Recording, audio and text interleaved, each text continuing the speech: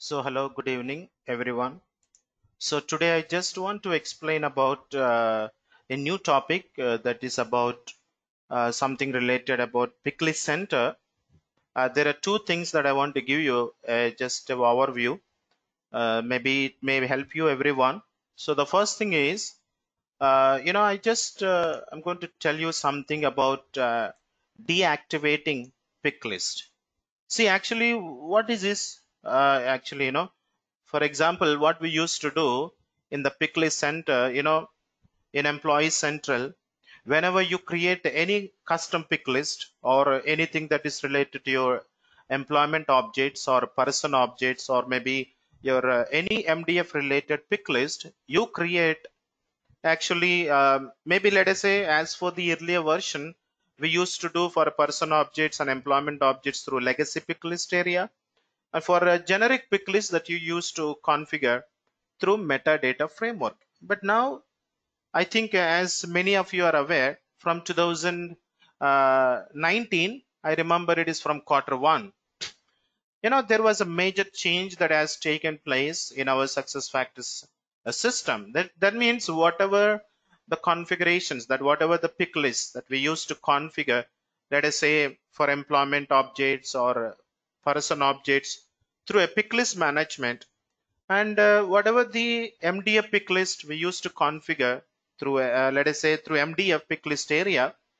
Now what happened from quarter 1 of 2019, which is quarter 1, these all the legacy pick list, that means person objects and employment objects related pick list, where we used to configure in a pick list management, they're all migrated to the generic pick list area. So which means what happened at the time, we used to configure separately for person objects and employment objects at one area. Generic objects are like a different area. But from quarter 1, what happened?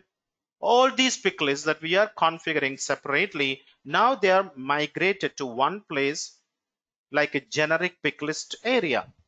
So now at that time, what happened? SAP has introduced the concept of a pick list center, right? So in the pick list center, you can do anything, like you can do manually, or you can go to the import and export the data, and then you can perform like a pick list, like a pick list values and etc. But now what happened? I'll give you a simple example. You wanted to configure a corresponding some XYZ pick list. So when you want to configure with all the corresponding values in the pick list center, it can be anything, whether it's a person related or employment objects related or generic related one. So once you create it and once you configure it, we used to have an option called a delete button. We used to have the option called a delete button. I'm going to show you now. I'm going to the Picklist Center. So when we click on it, so even for the first time, the Picklist Center, when it was introduced, you can create any of the pick list, and then you can see these are all pick list. When you open each of these pick list objects, and you will see the values configured. Whether you configure a pick list, whether you configure a pick list values, that means the drop down reference values. If you no longer required anything, we used to have an option called delete button. You can delete also.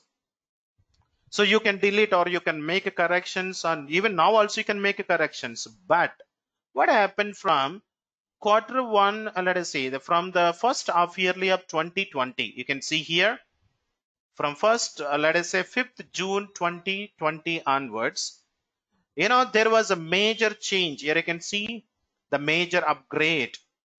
So you can no longer delete a pick list or pick list versions, means pick list values. But instead of a delete button, you have a, what is that? Deactivate button. If you no longer required any pick list, you can deactivate it, but you cannot delete it because, I'll tell you the simple thing. When you configure some kind of data, maybe in future, if you're deleting, there is an inconsistency within the data, right? So you may experience some kind of consequences for any particular configuration has been done. But here, when you when you delete a pick list or pick list values, you can't restore the data.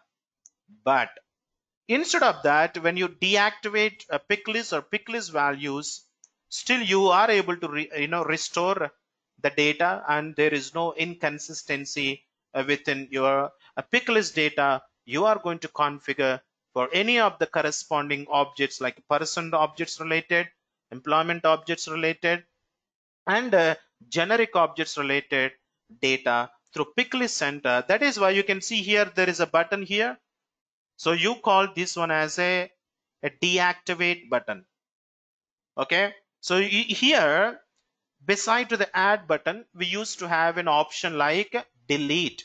So for example, when I want to delete it, and you can just go and click on it, and then you can click on this delete. But now it is no longer, it is called deactivate. You can see when I put my cursor there, and you can see the display text there, right? Which means if you no longer required it, you can deactivate it. But instead of that, up to before 5th June of 2020, we used to have a delete option instead of this deactivate button. So even when you click on that pick list, and you just go and click on it, and you are able to see that some of the pick list values configured even with the corresponding language label as well. You can see here when you click on this translate button, you can configure it. But here, maybe you want to remove it. Still, here also you have no delete option. Rather, you see here as a delete option, and even at the top of the page, you can see here as well a deactivate instead delete button. So what do you understand now? You can no longer delete any pick list. You are going to configure through Picklist Center. It can be a generic related, or if your person objects or employment objects, everything you are going to configure only in the Picklist Center. So you can directly call all these pick lists as like a generic pick list only. So if you want to edit something, like let us say, you can select it and you can go and click on it. Let us say you want to change the code, or you want to change this is a legacy pick list idea. I'll tell you this in the maybe next time what is it, and I'll give you some different scenarios, and so you may get more clarity. And there is one more thing that I want to tell you is, for example, as I told you at the beginning of this session, that the pick list, they are migrated to generic area, to Picklist Center. And during the upgrade of 1905, that all the generic, let us see, all the legacy pick list we used to configure through a Picklist Management through a .csv template. So they are migrated in the background, but there is some issues that you may experience. Not now. I don't think now you are experiencing all that, but we used to have a kind of issue, that a kind of system error. That means all the migrated pick lists are not successfully converted into a Picklist Center. So what you have to do is you have to go to the provisioning, and then you have to create a job, and then you need to select the job type as a Picklist migration to MDF, and then this is what exactly the screenshot if you see.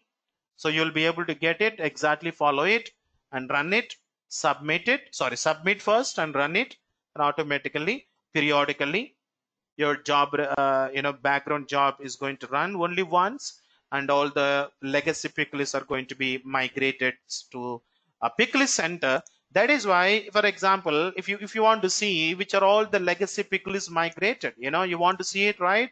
Maybe I'm going to click on one of the existing pick list, and when I open the values as well, and you can see this is something coming from your legacy pick list ID. This is a system generated one. This has come from your employment and person objects that where we used to configure through a Picklist Management, and this is the legacy pick list ID.